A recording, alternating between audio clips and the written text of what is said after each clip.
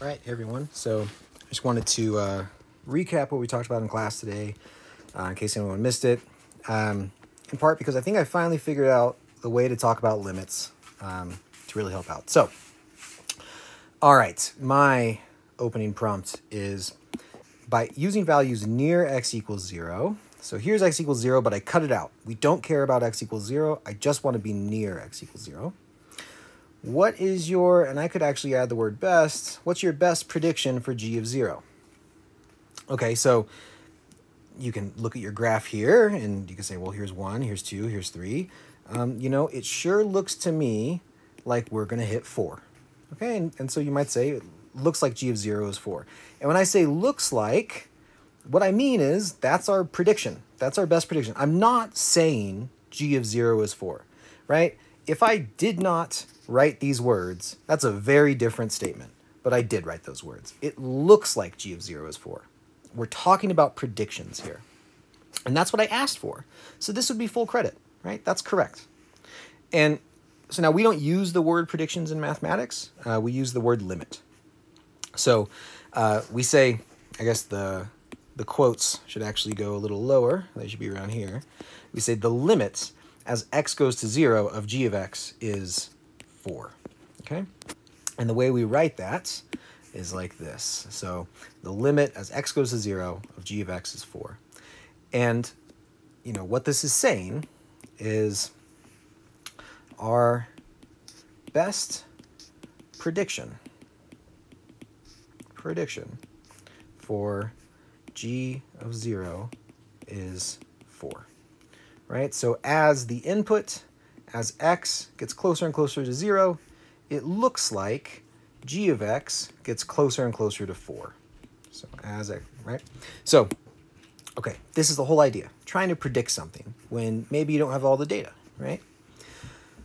Okay, so limits can depend on direction. In other words, predictions depend on direction. So same function g, I just kind of zoomed in, right? So we're looking at this arc here, and notice I never included x equals 1.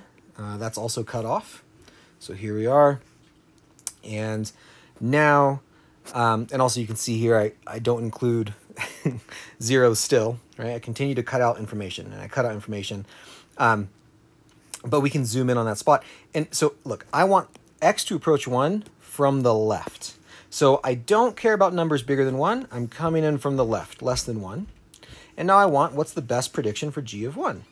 So the way we write this in mathematics is like this. The limit for g of x as x goes to 1, and this little superscript negative, it's to mean like from the left, from the negative side of the real numbers. Okay? And I think it's reasonable to say that's 3. And, you know, even though there's this gap here, there's not just a vertical gap, there's a little horizontal gap. And so if I zoom in and let myself zoom in a lot, you know, I can always kind of zoom in and leave a little bit of a gap because I'm always removing some information. But if I zoomed in again, I promise I would just let this go closer and closer to 3. I'm trying to make it clear that our best prediction is 3. Okay. And all throughout, something I haven't talked about, but let's go back. You know, this is a hard thing to define. Okay. And so I'm giving you an idea of a limit, but if in the back of your mind you're thinking, how would I actually write down a definition? It's tricky. It really is. And so similarly, you know, we can talk about how would you write down the definition for this idea. And it's tricky, but whatever. Let's table that.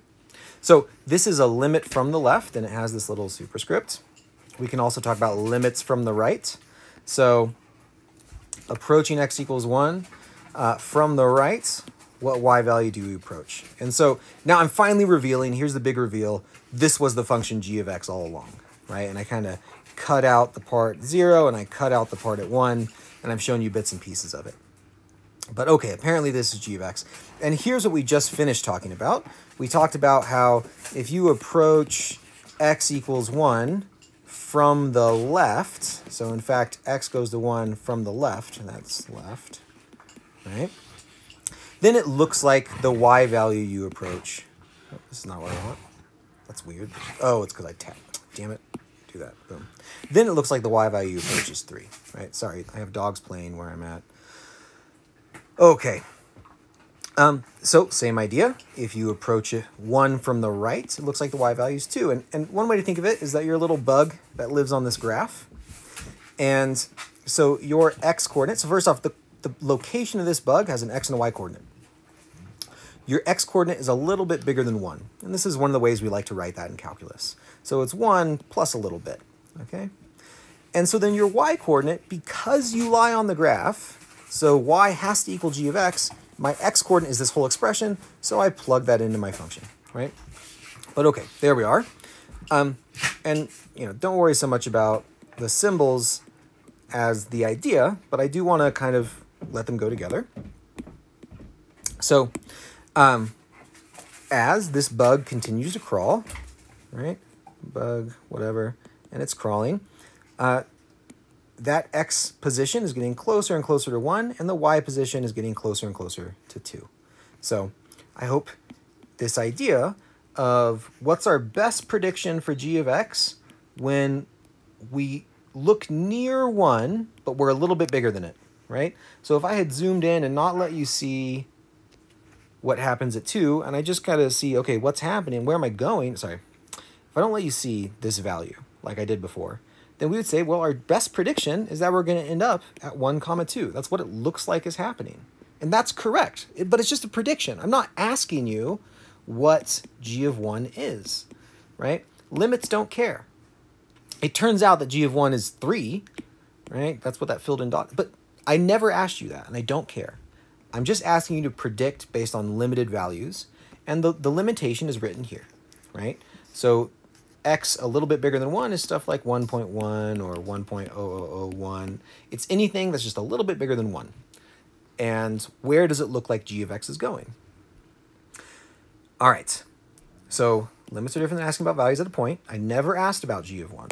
Maybe I should write that, right? I never asked for g of 1. I'm just asking about predictions. And again, it's a weird thing to define, but we'll table that. Okay, so predictions are not evaluations. I'm sorry all this is filled in. It's because we just had class, and I figured instead of just posting the notes, we'll do a quick recap. So look, if I ask for the limit of f of x, and here's f of x, all right? So the limit as x goes to 2 of f of x. Oh, you know what? I do need to say one more thing up here, so sorry. Oh, we'll revisit it. Who cares? Nope, I should say it now. Sorry. So let me make some room. Notice, I guess I should make room down here. Originally, I have it coming up later on, so we're going to revisit this notion I'm about to say. But since I revealed the graph of g, maybe I should put the notion here. And it's the idea of a limit not existing. So if asked for the limit as x goes to 1 of g of x, this does not exist, okay? And the reason is because if I approach 1 from the left, I get 3. Sorry, if I approach x equals 1 from the left, then g of some number really, really close to 1, so here is g of 0.99 maybe, right? So this is a number really close to 1, but a little bit less. It's about 3. And I get closer and closer to 3 as this input gets closer and closer to 1. So this limit is 3, whereas the limit from the right is 2. So when someone asks about a limit and there is no superscript,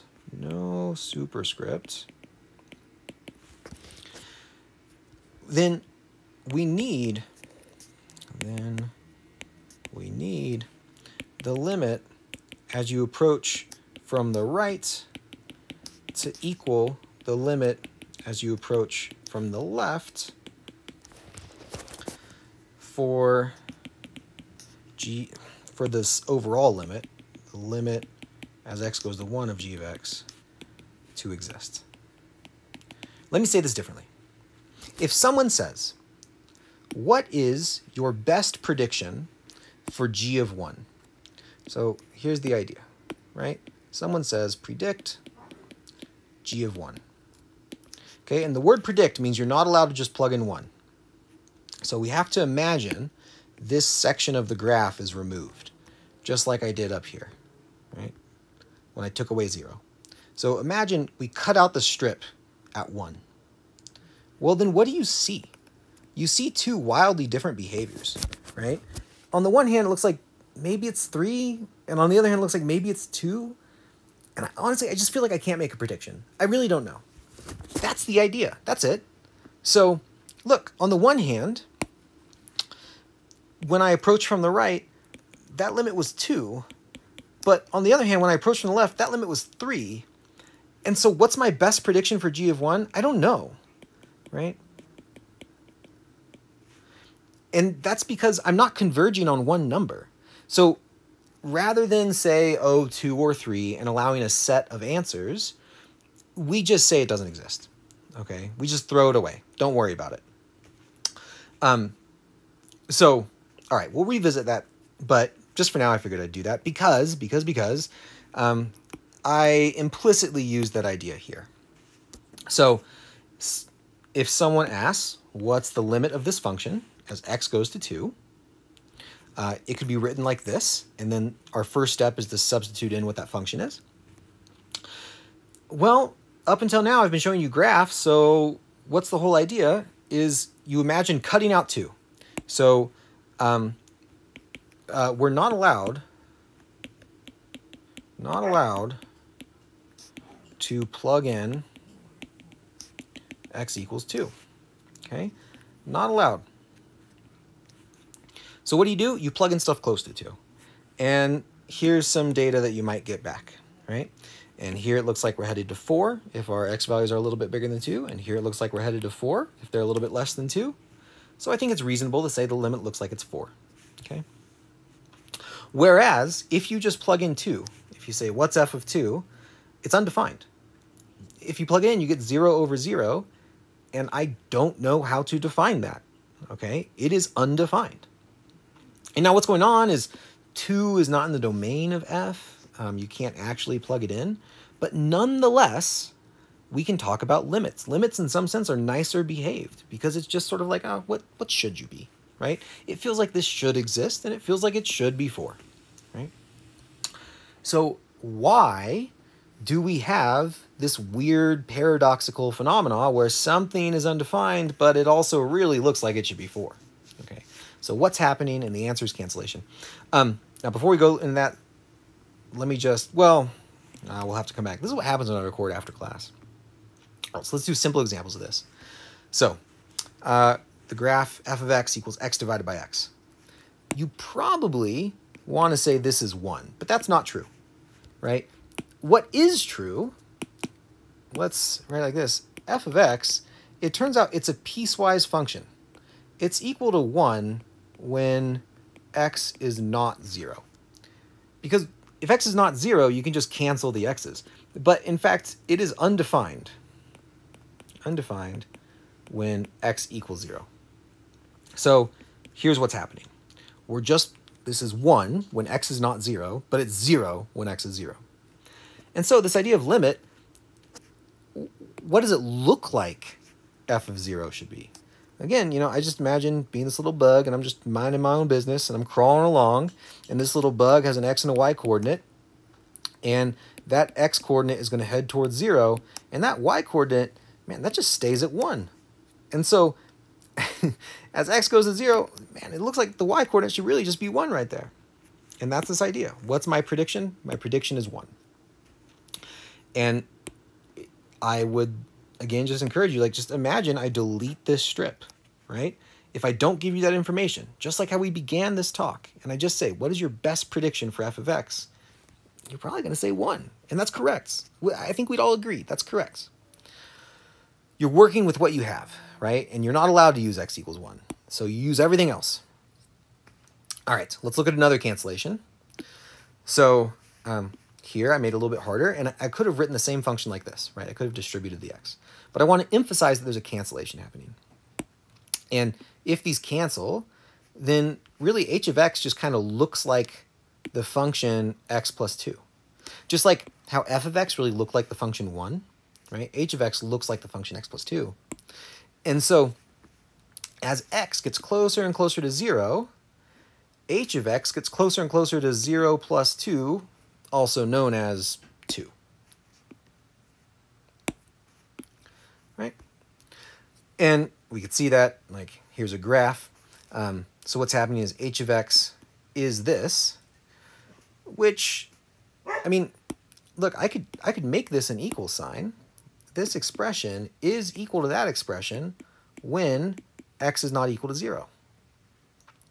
And conveniently, 0 is the spot that I'm cutting out, right? I'm removing this information. So all I get to do, I get to play pretend where, let's put this back in. I don't show you, and I don't show you, but I know that value's 2. And I ask, geez, what does it look like I'm heading towards, right? I'm going to get my little bug. Whatever. It looks like I'm heading towards 2, towards y equals 2, right? These are g values, the output values. So they're y values, they're output values. But in fact, right, as written, this is not true. What is true, when I say it looks like I'm, what is true is that as x goes to 0, g of x looks like it goes to 2. Okay? That's the whole idea. And yeah, like, look, when x is not 0, if x was 0.0001, and I plug that in for x all around, then these two would cancel. So this equality is true, provided x is not 0. And in fact, this idea is going to be the general way we attack these problems. Okay? So, we'll come back to that slide. Let's revisit this function where we had the table for before. And let's talk about the technique we just used. So there's sort of 2 steps. You sort of factor the top. Let's add or bottom. Okay. And then you cancel stuff. And then you take the limit, but whatever. So let's begin. Let's do step 1. So we want the limit as x goes to 2. X squared minus 4 over x minus 2. This is equal to.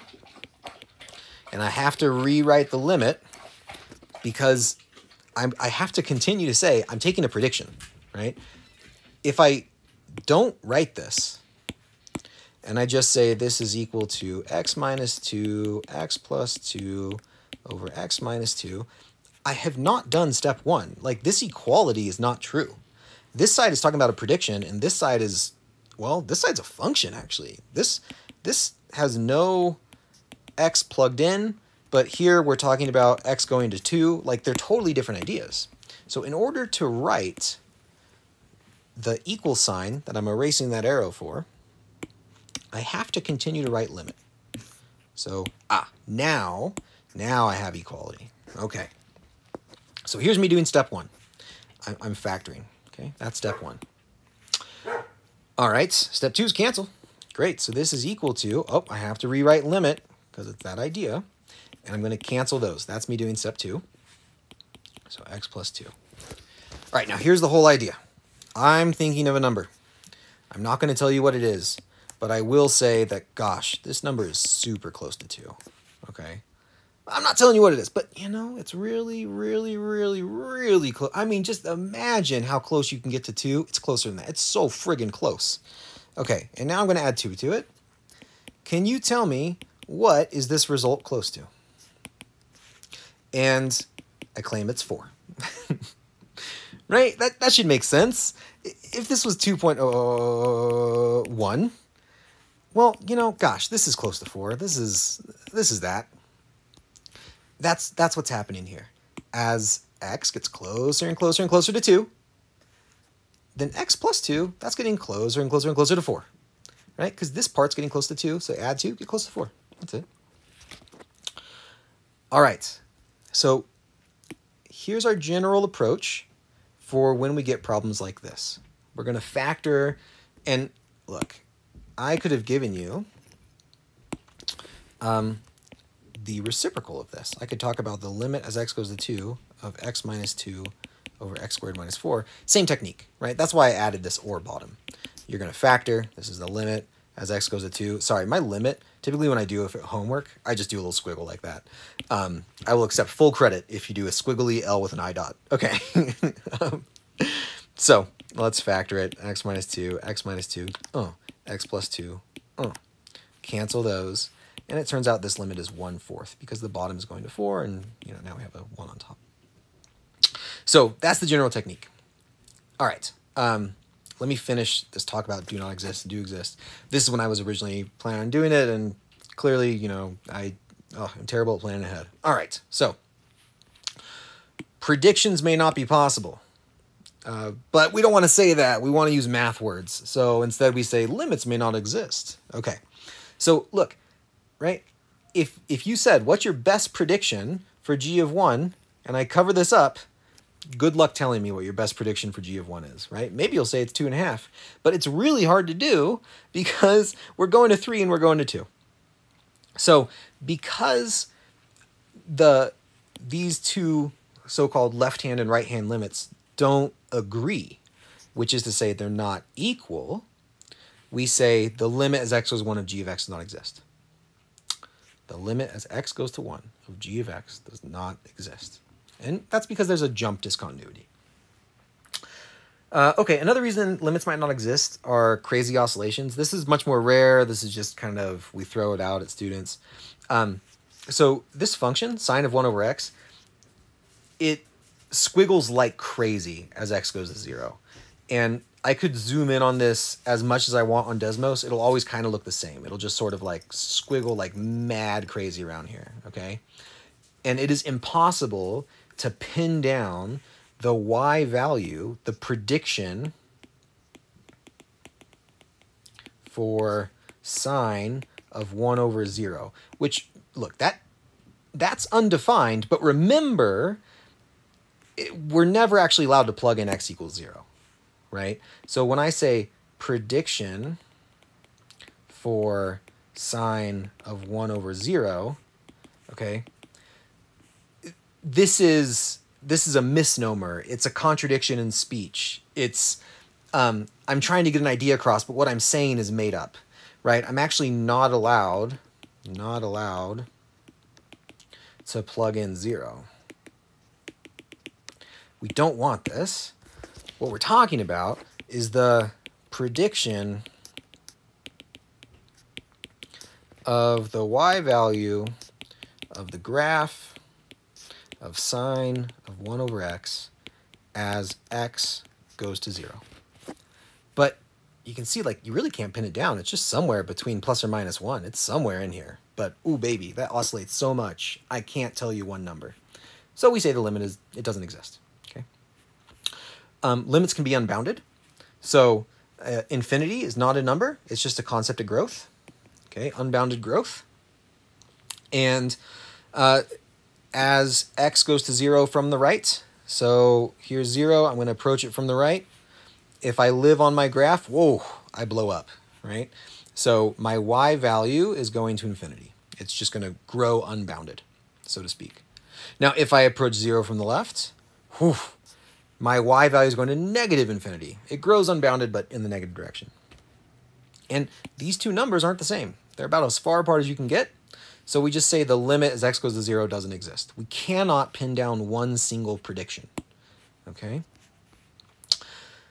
All right. That's the idea of limits. Try your web work for some additional problems. And now, just to throw this out, let's look at the actual definition of a limit. So this comes up really quick in the textbook, section 2.1.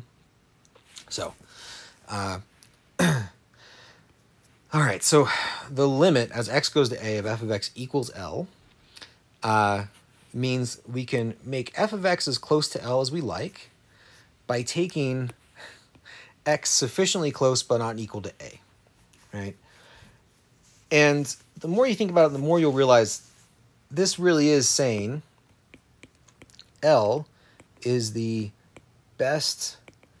So best is this idea of as close to as we like. That's what the word best is saying. Best prediction.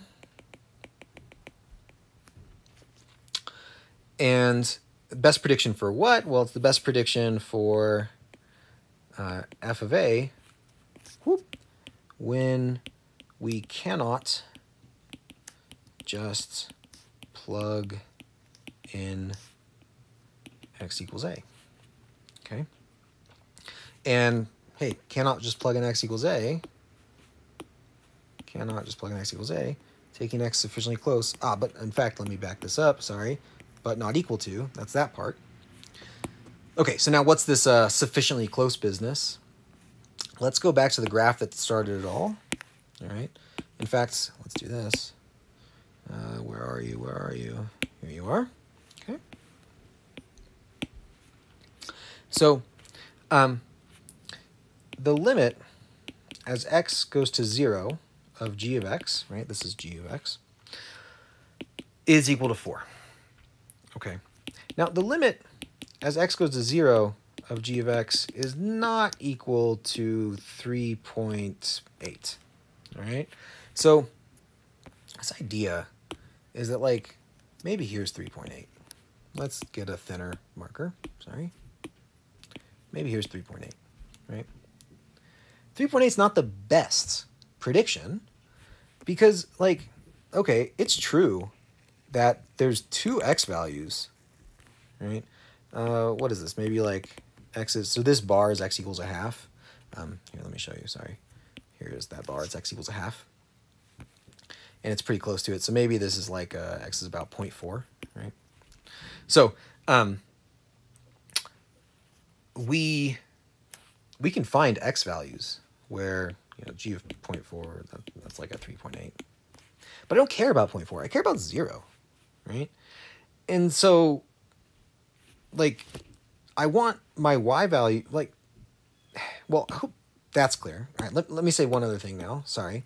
So even though I touched 3.8, I don't care about what I touch. I care about what I'm headed towards. And then the idea is I need to head there and stay there. So I head towards 4, and in fact, like, there's a whole region where as I zoom in more and more, I only get closer and closer. It'd be different if my graph sort of did this, whoop, and here, whoop, right? Where maybe the scale, maybe this is like 0.0001, and then this is minus 0.0001. So instead of just approaching 4, I like suddenly dip down, right? That's not happening here. We're not suddenly jumping further away.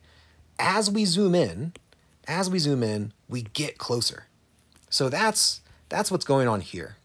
So taking x sufficiently close to a, it's saying, like, as you zoom in, you continue to get closer. Okay. So anyway, you know, I think there's a real discussion that can be had about whether or not this exact definition is needed for this class. And whether or not we're just sort of like, as mathematicians, we love this definition. We hold it near and dear to our hearts. It's so hard to come up with a definition like this. And mathematically, it has a purpose. But for science, like, I don't know about you, but I was told in grade school, or not grade school, sorry, in like high school, that a continuous function is something you draw without picking up your pencil. And then it also has to pass the vertical line test, right? And, like, that's true. But it turns out, let me give you one more thing in this video. So to say f of x is continuous, and then this needs to happen at a spot, so at x equals a. So like maybe right here is x equals a, and then like here's the graph of f of x. And so we're saying right here, my function's continuous. Now this function that I drew happens to be continuous everywhere I drew it, right? Because I drew it without picking up my pencil. But let's just focus right here. Let's just focus at x equals a. What does it mean to say f of x is continuous there? It means the best prediction for f of x as x gets closer and closer to a is f of a. So to me, a better word than continuous would be to say f of x is predictable. Predictable at x equals a. I would swap out these two things.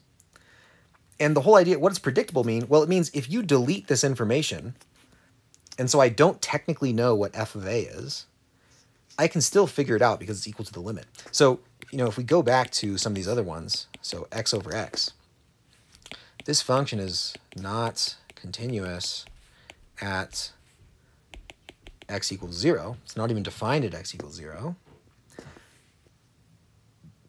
And that's because, oh, sorry, I should have added more. Oh, God, I should have added more. You need to be predictable at the spot, and in that prediction, f is predictable x equals a, and it's f of a. Okay. So, why did I add that? Sorry. This idea, f of a, versus the prediction for what it should be, predictable at a. Okay. So, where it looks like my function is going, is where I go. That's the whole idea of continuity. So your function might look like it's going somewhere, but not actually go there because it's not defined there. Or your function might look like it's going somewhere. So like here in the g of x case, it looks like g of 0 is 4, but, sorry, my stylus is like acting up right now. G of 0 is 1. So my prediction disagrees with the real value. My function is not predictable. So I guess that's why I originally had just what I had about function is predictable. God, this style. Okay, predictable at x equals a. To me, what it means to be predictable is exactly this. Where it looks like you're going, is where you go versus your destination, right? So anyway, but that's the same as if I can draw something without picking up my pencil, where my pencil is headed is where it needs to go. Otherwise, I have to jump, right? Because, oh shit, I'm headed here, but I have to be here. So, like, this is a perfectly good definition for life when you're dealing with, okay, this would be called a connected space. But the thing is, like, in math, we want to start to break these rules and really get at, like, what makes something continuous. But that's different than what we need to talk about with all of you. And so sort of having these notions in, like, an intuitive way, you know, I don't know. Anyway, I think this is a discussion that we had here, but it's not the point. So anyway, all right, I'll see y'all next time when we talk about instantaneous rate of change. And, oh, that's this whole slide. Sorry about that. Not whole slide, this section. So this whole limit business, it may have felt silly, right? Like, at the end of the day, we canceled something, and it's like, well, why did that have to happen? Why did we have to have x over x? Why couldn't we just have 1, right? And, like, it is kind of silly. These are things called removable singularities. You don't need to know that word, but it just means that, like, this issue doesn't have to be there. And, right, yeah, singularity, it's a trouble spot. Removable doesn't have to exist, right? But they appear every time we start to talk about slope. Okay, not necessarily every time, but I'm exaggerating for dramatic effect. And that's the whole point of section 2.2. So I'll see you next time when we're talking about that.